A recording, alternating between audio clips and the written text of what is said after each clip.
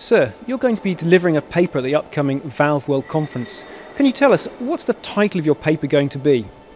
The title of the paper I'm going to give is Increased Diagnostics on Fast-Acting Emergency Shutdown Systems. Now, I understand at the heart of this technology is partial stroke testing.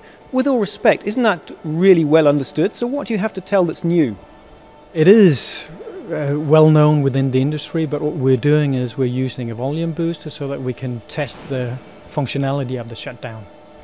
Now, you said this is going to be used for emergency shutdown valves. Isn't there a danger here that you could trip the end user's process?